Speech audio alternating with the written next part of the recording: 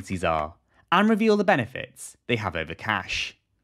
Don't forget to subscribe to our YouTube channel for new videos about crypto. Cash, checks, and credit cards all dominated the world's economy for years.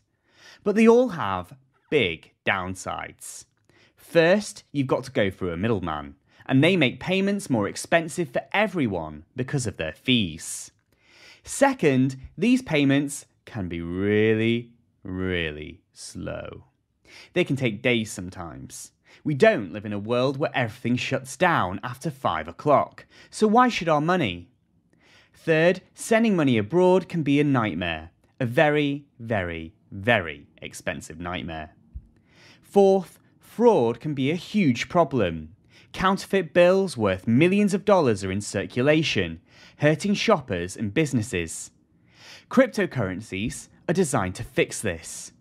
Although Bitcoin was technically the first one, invented back in 2008, projects like DigiCash were exploring online money in the 1990s.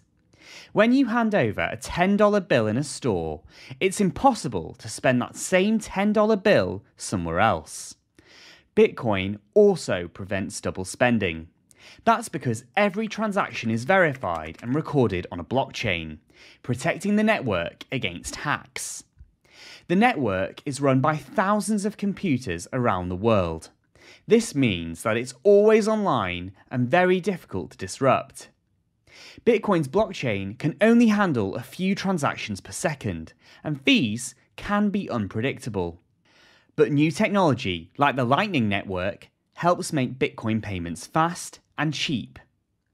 Thousands of cryptocurrencies now exist. Some of them are directly related to Bitcoin, like Bitcoin Cash. Others have been built from scratch, including Ether and XRP. And cryptocurrencies that aren't Bitcoin are known as altcoins. In the world of wine, higher prices mean you'll normally get a better bottle. Things are different in the world of cryptocurrencies. You can buy some coins for under a cent, while others cost tens of thousands of dollars. But don't be fooled into thinking one cryptocurrency is better than another based on its price. There are some important facts you need to find out too. First, there's the market capitalization, and you can calculate this by multiplying a cryptocurrency's price by the number of coins in circulation. If a cryptocurrency is worth $10 and has 1 billion coins in circulation, its market cap will be $10 billion. That's higher than a cryptocurrency worth $20 with 100 million coins in circulation. That market cap will be just $2 billion. Trading volumes are also important, as this tells you how many coins have changed hands in the past 24 hours. A high number means there's strong demand. Now, you may be wondering, what exactly can you do with crypto?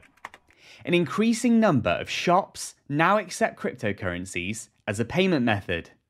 In 2021, PayPal launched a new feature that allows users to buy things at millions of merchants using Bitcoin, Ether, Litecoin, or Bitcoin Cash.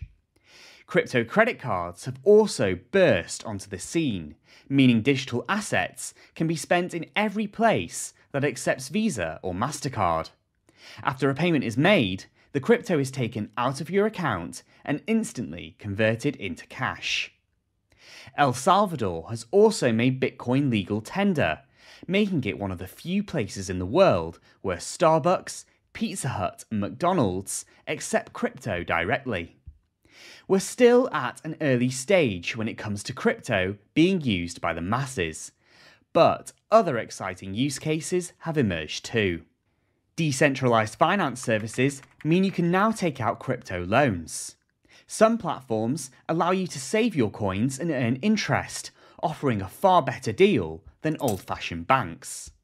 A few cryptocurrencies can also be staked.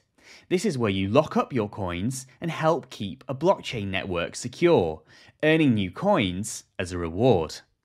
Cryptocurrencies can even be used to buy things that live on blockchains, like non-fungible tokens. If you're new to cryptocurrencies, you might be wondering this. Why are they so volatile? Well, it's partly down to the fact that assets like Bitcoin and Ether are still pretty new. Some cryptocurrencies have a limit on the maximum number of coins that will ever exist, 21 million in Bitcoin's case. This lack of supply means prices can rise when demand is high. Normal currencies are also controlled by central banks. They have a range of tools that are designed to keep dollars, pounds, and euros stable. These controls don't exist in the crypto world, resulting in much bigger price movements on a daily basis. Stablecoins are another type of cryptocurrency that has emerged in recent years. These assets are designed to have a constant value, meaning one stablecoin will always be worth $1, £1, €1, or whatever fiat currency it's attached to. So, how do you buy cryptocurrencies? Well, the most common place to go is a crypto exchange. Here, you can convert traditional currencies into digital assets. Many trading platforms accept a range of payment methods, including bank transfers and credit cards. Some of these websites can charge high fees, so it's really worth shopping around. If you're interested in buying altcoins, you might need to purchase a major cryptocurrency like Bitcoin, Ether, or Tether first. And just like supermarkets don't stock every beer in existence, exchanges don't support every single altcoin out there. Because of this, you might need to use multiple exchanges. There are other ways of buying crypto too. Bitcoin ATMs are physical machines where you can buy this cryptocurrency using cash. Some shops even offer Bitcoin vouchers that can later be redeemed on exchanges.